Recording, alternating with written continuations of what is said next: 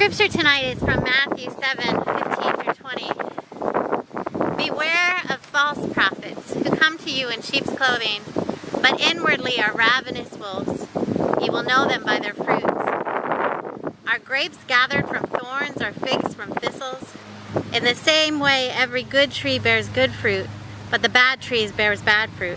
A good tree cannot bear bad fruit, nor can a bad tree bear good fruit.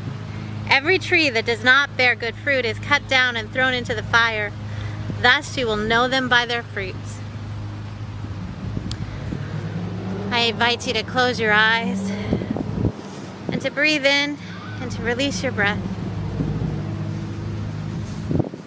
You'll know them by your fruits.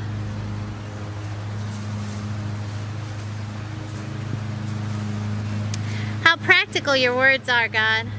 The world is awash in words. Such is what I am doing right now. We need some way to know how to discern what is true and good, whether the speaker is a newscaster or a preacher, a politician or a policeman. The only safe criteria is the one you give us.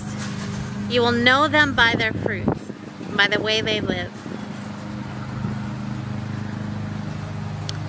You'll know them by their fruits. Help us discern the fruits of the people we follow.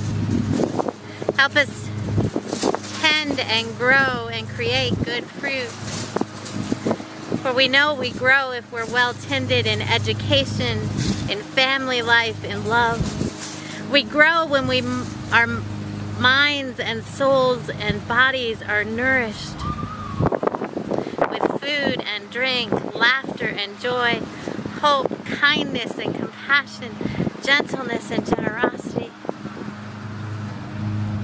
You invite us to look at the world and to look at not what people say but what they do, to see their actions and their lives, to listen to the story that what they do tells.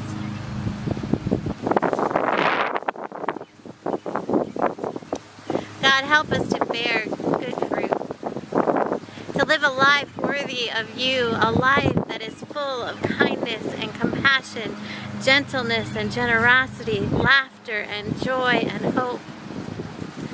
And Holy One, this night we stop and we stay with those who are on our hearts and in our minds, those who are hurting and suffering right now, those who are feeling lost and alone, those who are trapped in addiction, in bad circumstances,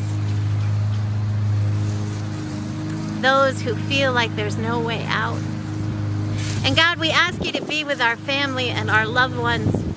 You know their cries and their prayers, and we ask you to draw close to them with your love. Amen.